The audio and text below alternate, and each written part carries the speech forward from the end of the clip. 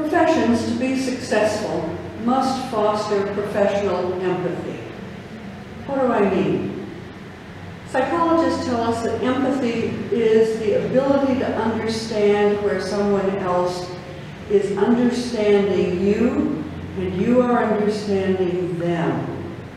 This is what professions do. We understand who we are individually and collectively.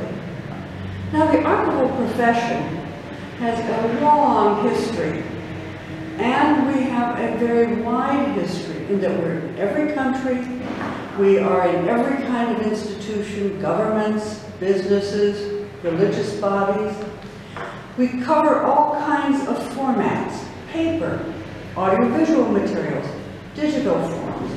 So we have a very long history and an inclusive history. But the truth is that many of us feel alone, because we may be the only archivist in an organization, what in the United States, my home country, we call lone arrangers.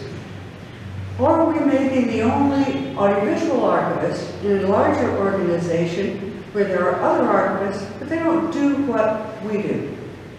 And so there's a need to foster the sense that we are a community. And that's what professional organizations do. And they foster that professional empathy, the understanding of who we are and what the other person is thinking and what the other person is needing in a variety of ways.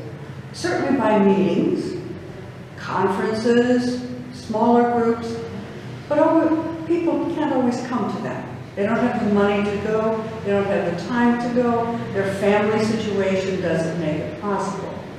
So we have other means. We publish journals, we publish things on websites, we publish standards to help.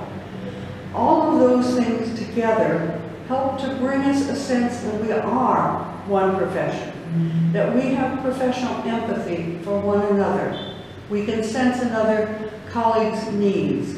We can help in those ways. We can fill in gaps. And that's what a profession is all about.